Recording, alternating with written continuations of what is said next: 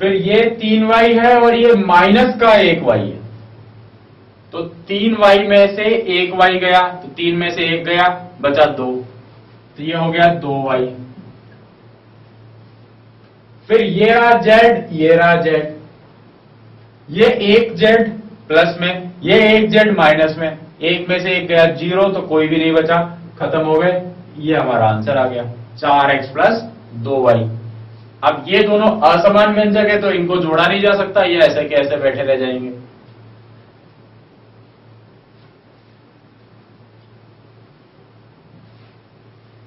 अगला जो क्वेश्चन है उसमें हमें जोड़ना है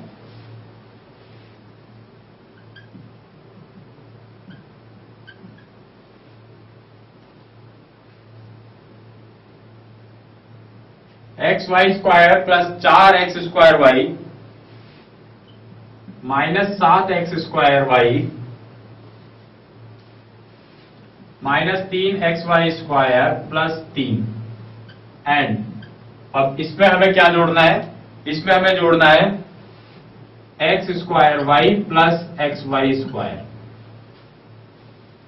तो हम लोग क्या करेंगे, पूरा का पूरा एक साथ लिख देते हैं, xy square plus 4x square Y minus 7x square Y minus 3xy square plus 3। इसमें जोड़ना है ये, तो जोड़ दो x square Y plus xy square. अब ढूंढो समान पद, xy स्क्वायर, xy स्क्वायर और xy स्क्वायर और xy स्क्वायर, ये x स्क्वायर, तो xy square, xy square, xy square, 3 मिल गए हमें। अब 3 मिले, ये 1 माइनस का 3 और ये 1, तो 1 प्लस 1 माइनस 3, ये तो करना आता है, हमें नॉर्मल गणित लगानी है। 1 और 1 2, 2 में से 3 गए, कितना बचा, माइनस का 1, तो हम लोग लिख देंगे यहां पे माइनस का 1, और 1 नहीं भी लिखे तो भी कोई दिक्कत नहीं है। बीजीय व्यंजक साथ में लिख दो, कौन सा व्यंजक है ये, xy स्क्वायर का, तो ये लिख दिया हमने माइनस का xy स्क्वायर। फिर अगले वाले के लिए ढूंढते हैं, ये x स्क्वायर वाई, ये x स्क्वायर वाई, ये भी x स्क्वायर वाई, ये है कितने,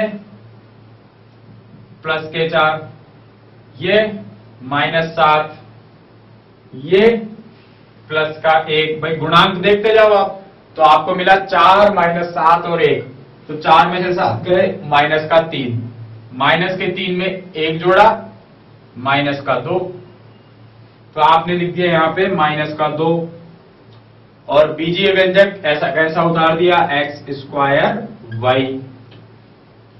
अभी कोई बचा इसमें, ये हो गया, ये हो गया, ये हो गया, ये हो गया, ये भी, ये 3 रह गया। अब 3 एक अचर राशि है और कोई दूसरी अचर राशि आपको यहां दिख नहीं रही, तो ऐसा का ऐसा 3 नीचे उतार के लिख दो, ये हमारा आंसर आ गया। तो करना क्या है, समान व्यंजक ढूंढने हैं और उनके जो गुणांक है सिर्फ उनको जोड़ना है, और व्यंजक ऐसा का ऐसा लिख देना है। इस तरह से हमारे बीजीय व्यंजक जुड़ते हैं।